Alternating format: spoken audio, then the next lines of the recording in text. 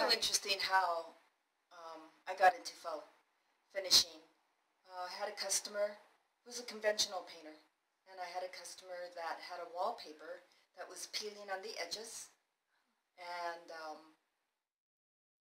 she didn't want to replace the wallpaper. She wanted something different. So my partner at the time and I took a picture of her wallpaper and went home.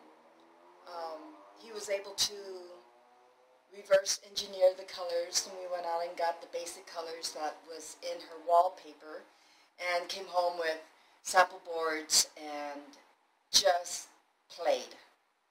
We just played. And I can remember that my partner was very specific.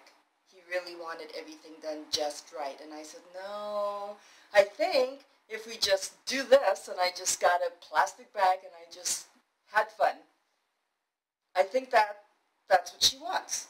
So we took both samples back, the one that he did and the one that I did. She picked mine.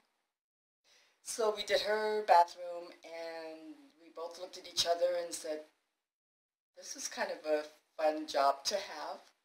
And it went from there. We traveled. We did lots of powder rooms and bedrooms and got into wrought iron fences and got to travel. Colorado, Hawaii, Sacramento, lots of different places. We would have, Las Vegas was a lot of fun. We did an office building there.